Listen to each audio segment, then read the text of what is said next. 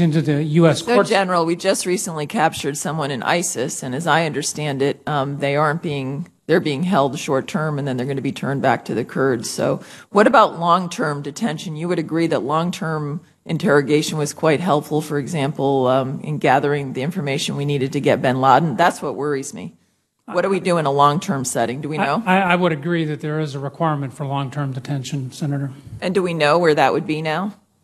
I don't know. That is a policy decision that I think is being debated. I think it's a policy decision that has basically never been made under this administration. It's one that has been left up in the air, which means it's left up in the air in a way that I think undermines our national security interests. And I think that you all need to know what would happen tomorrow, given the great work that the men and women who serve underneath you. We hope they capture these individuals and we interrogate them when we find out what they know so that we can prevent attacks on this country and obviously continue to dismantle these terrorism networks. Thank you all.